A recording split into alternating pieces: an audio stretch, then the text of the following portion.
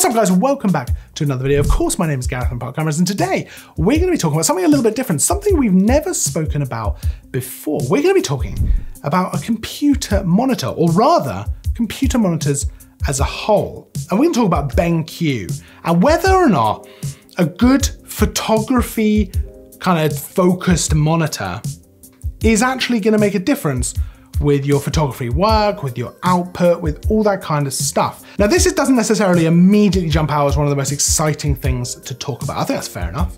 You know, a lens is, oh, that is exciting. A camera body, but a computer monitor isn't always the most exciting thing. It's something that I think probably a lot of us get and then forget about.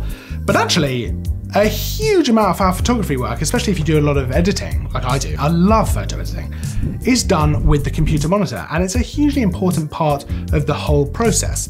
So it's important to get something that's good and is gonna work well with you and for you. I've certainly been guilty of this in the past. I used to have a monitor that I just bought, 27-inch, because I wanted a reasonably big one, but I didn't really think too much about things like color accuracy and resolution and all that kind of stuff. So I just had a full HD monitor, which didn't really offer me too much in the way of color accuracy, to the point where I got a second one, so I could have two side by side, exactly the same.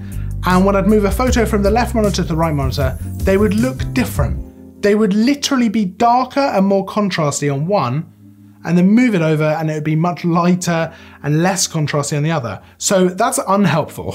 I think we can all agree that's super unhelpful and not a very smart thing to do, because if you're spending money on the camera and the lens, you're learning photography and composition and all that kind of stuff, and then you learn editing on Lightroom or Photoshop or Capture One, all this stuff, and then you're let down by the fact that your monitor's just not very good, that's not good. That's not a nice place to be in. So let's talk about what to look for in a monitor. So there's a couple of things that I think are really important. Color accuracy is a big one, because that is going to really help keep things consistent across different devices, really help you to edit your photos, get your colors exactly right. And especially when it comes to printing, this is going to be a big one for getting the right final look to your photos or videos as well. This works for videography as well. Absolutely. When you're color grading a video, you want to make sure that you're seeing the right thing so that you know how this is going to look in the final output. And then also resolution, which I think is important. It's not necessarily the be all and end all, but full HD is fine. But if you're going for a bigger monitor, which I really like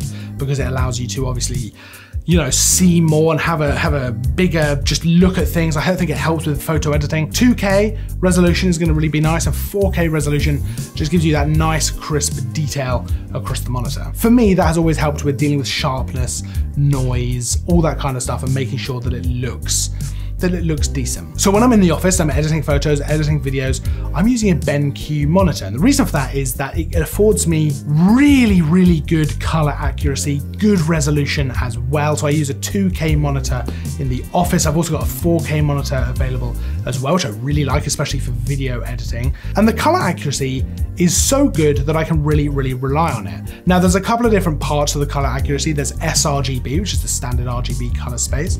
And then there's Adobe RGB as well, which gives you kind of a wider color gamut. Now with the BENQ monitors, they give you a 99% rating for Adobe RGB color accuracy. So that is a high rating, and 100% for sRGB as well. And ultimately what that means, because that's all a bit tacky, but what that ultimately means is you are getting very accurate, consistent colors when you are editing your photos. And you can really edit that photo with the confidence that those colors are accurate, and they will be accurate when you go to print the photo. Of course, viewing this across different devices is going to be slightly different. For example, some devices may have a slightly more contrasty look to it. You know, if you view it on a TV, that might have a higher contrast, or a phone or something like that. But you know that the base image that you've edited has been very consistent and very accurate, which is going to help when it's viewed on other devices as well. Now, this is a huge thing for me when it comes to printing. I used to have difficulties when I used to print something, because when I was editing on a not so great monitor, I would then go to print it and it would be, the colors would be different and it would be more contrasty, it'd be darker. The detail wouldn't have been there, because actually, whereas since I've been editing on a BENQ monitor, all of my prints have come out exactly as they look. You know, all of the colors are very accurate, the highlights, the shadows, all of that.